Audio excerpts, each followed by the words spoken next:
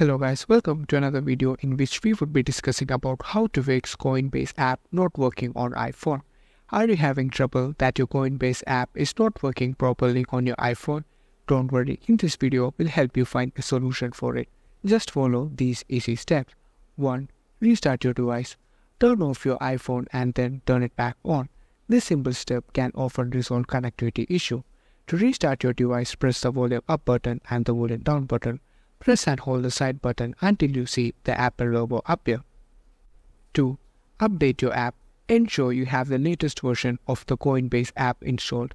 Check for update in App Store and install the latest version if available. 3. Uninstall and reinstall the app. Most of the time, uninstalling and reinstalling the app will also help you resolve this issue. To uninstall the app, long press it. Click on Remove and then select Delete App. 4.